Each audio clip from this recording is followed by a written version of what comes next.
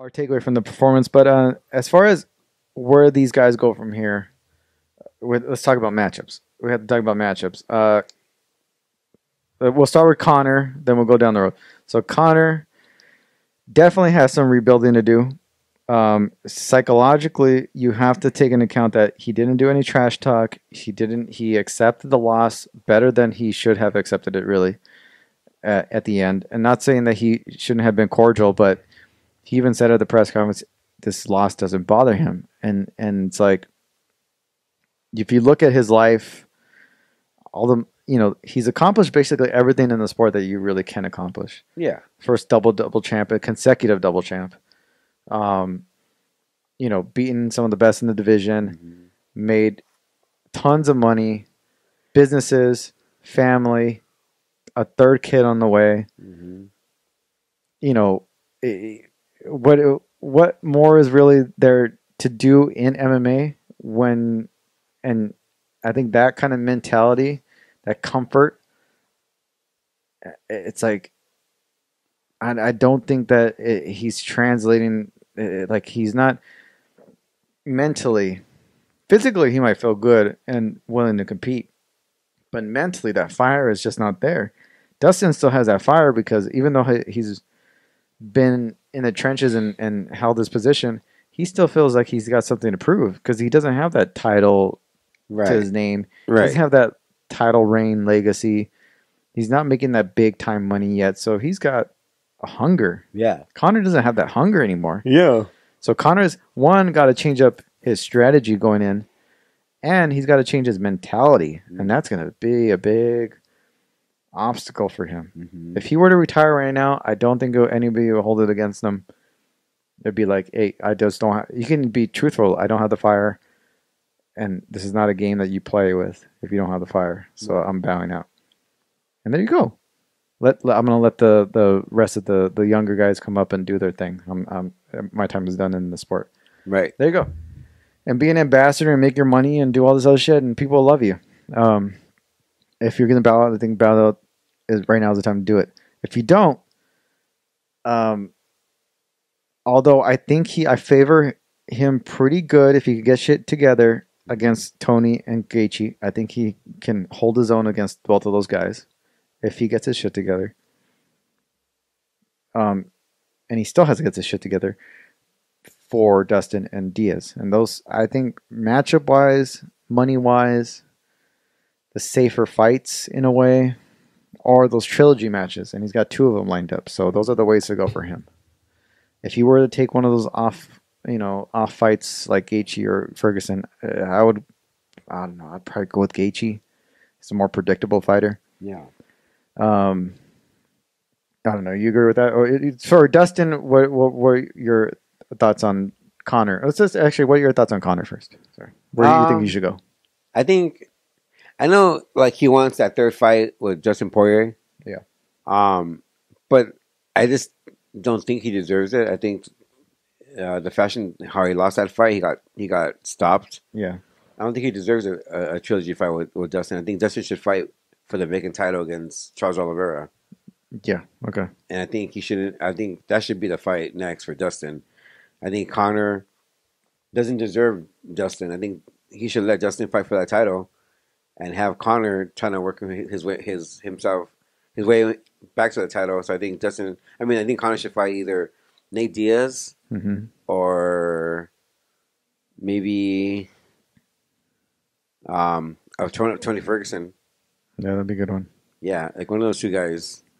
Yeah. But I don't think he should fight Dustin. I think Dustin should fight for the vacant title. Yeah. I think Dustin's done enough to prove that he should be fighting for that title. He's done more than enough. And he should fight Charles Oliveira for that vacant title. I think so too. I mean, I don't know. If I was Dustin, I would let Chandler and Oliveira fight for the number 1 contender. I would let... Ooh. Yeah, I would let them fight for the number 1 contender. I think Oliveira kind of proved it, right? He's the guy. He has by beating Ferguson, but the way Chandler, his reputation, his resume, and the way he took out Hooker, that might that puts him right in line for that neck and neck with Oliveira. Plus, he's a bigger name and a way more marketable person than Oliveira is. So it's like. So where do you put Dustin? I think he should fight Dustin for the vacant title. If Dustin already favors a trilogy fight with Conor or a money fight with Diaz, and it's kind of personal with Diaz. I think they've gone back and forth a lot. Yeah. If we're going to look at rankings, then yeah, Oliveira's got to be the one. But I don't think he's going to get it. No. I don't think he's going to get the title shot. I think Dustin's going to make them sit out. I think he's going to do... I don't know. Because Dustin wants to make money. So right now is a time for Dustin to make money and maximize his celebrity profile. He's got that Conor rub. He's got to maximize it.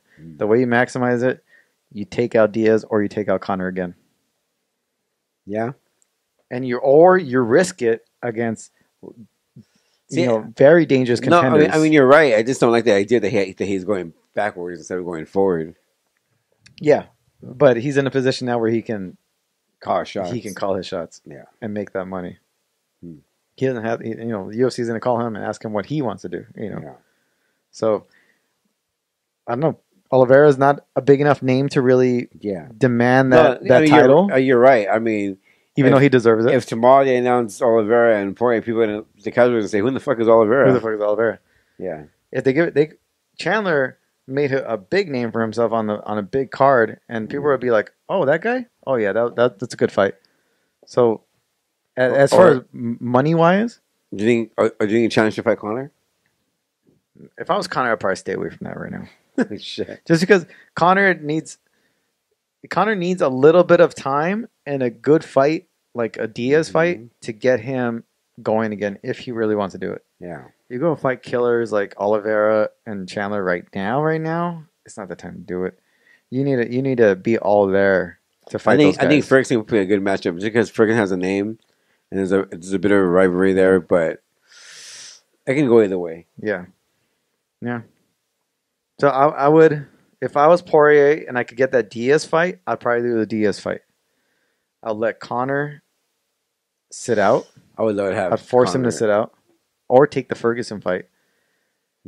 Conor, but let's say Conor sits out, and Poirier gets that Diaz fight that he wants, makes that money. You have Chandler and Oliveira fight for the number one contender, and then you get Ferguson and Hooker. I don't know, man, because